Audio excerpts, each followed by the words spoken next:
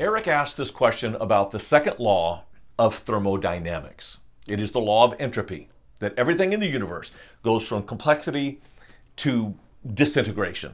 Your bedroom is a classic example of that. Order to disorder. And here's his question. We know this doesn't apply to God because he never changes.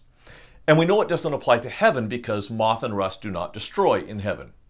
So did this second law of thermodynamics begin to take effect before the fall or after the fall? Here's my best answer. I wasn't there. I don't know. However, I do have a conversation I want to share with you with a friend of mine. I call him Skipper. His official name is Dr. Charles Mobbs.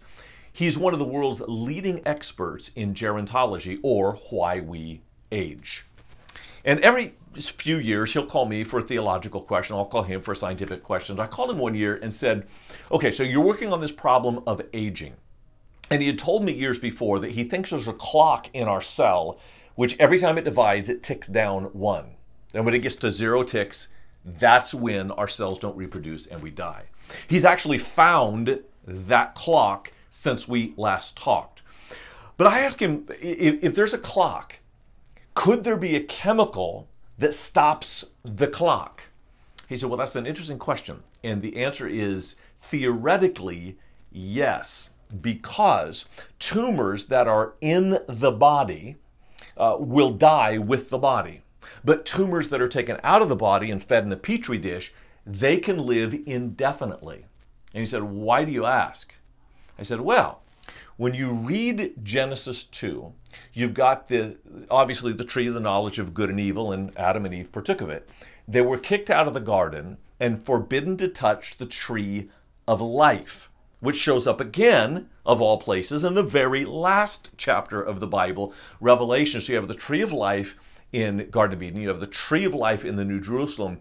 Could there be a chemical compound in the tree of life that stops the aging process? And here's what he said. We actually know. We're not guessing. We know that that is possible because there's research on gerontology. Now, we don't have the chemical. We haven't stopped aging. But he said, theoretically, it is possible.